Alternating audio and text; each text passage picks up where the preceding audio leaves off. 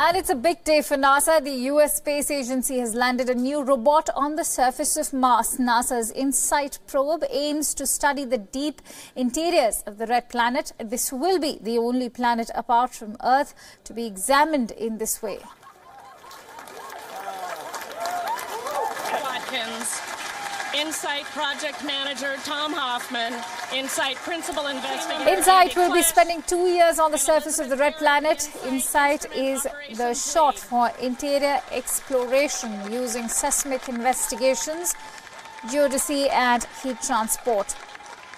The robot weighs 360 kgs. InSight is carrying instruments that detect planetary heat and seismic rumblings. A few minutes after landing, InSight sent the official beep to NASA. The robot also sent a photo of the Martian surface.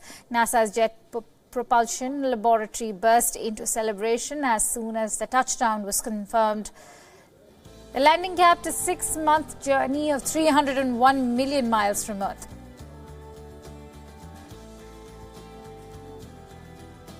It was an incredibly emotional experience.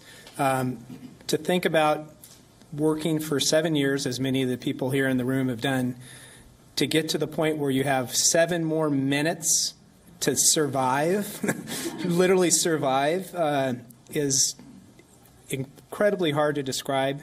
My heart was basically, I think, just stopped beating for 7 minutes. I don't know if that's healthy or not, but we got the indication of parachute deployment, which was an absolutely terrifying thing to think about. We got that positive.